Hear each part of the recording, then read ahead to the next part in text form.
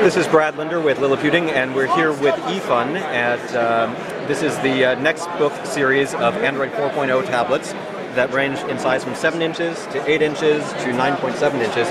This is the smallest model, which is going to have a base price of, you said $179 or? No, $149 $149 and $129 on that.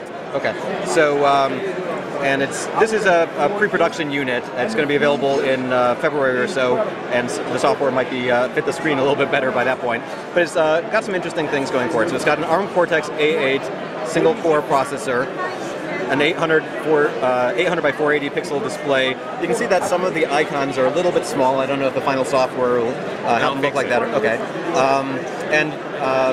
you can zoom to full screen or stretch to full screen if you're running different applications that aren't designed for this type of screen, although 800 by 480, most phone applications should look pretty good on a tablet as well.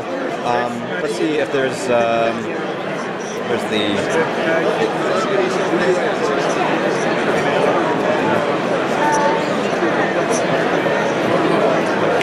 gallery application. So let's take a look at a couple of photos here. It seems pretty responsive overall, and supports multi-touch. Yes, how many fingers? As many as you can put. Five, Okay. I'll say. Okay. Okay, so it definitely does 2-finger multi-touch, and we think it'll do more than that. And we've got pinch to zoom. And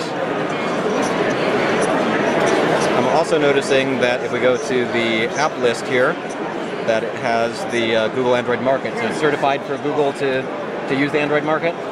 For the 11 series, yes. Okay.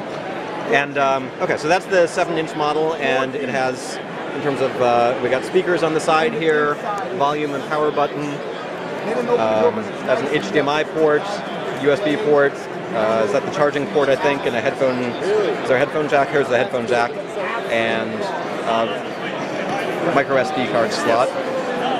And the larger model has the same basic processor, but a higher resolution screen, right? 1024 by 600. Also has the same ports on the side. Speaker and volume buttons. And then this is the 9.7-inch version, which has a 1024 by 768 pixel display. This version also has icons on the side with capacitive touch interface. Is the final version going to have the capacitive buttons? No. No. Okay. No. So this is just the demo unit. Eventually we're going to have a button-free design like other Android tablets, and that allows you to rotate the screen, for instance, and the home, back, and other buttons are going to be able to rotate with you. So these all have ARM Cortex A8 single-core processors. There will also be a version available with a dual-core processor probably in March or April, and that version is going to run 229 or so, you said? Or for the 9.7 inch, going to be 279 retail, 249 on that. Okay, so 279, and then so we got 149 starting price, 199. 229. 229. 229 retail, 199 on that. Okay, and for the single core. Oh. And this is, okay. I'm sorry. Okay, so single core pricing. Single core pricing for the 7-inch is gonna be 149, 129 on ad. The 8-inch gonna be 179, 149 on ad.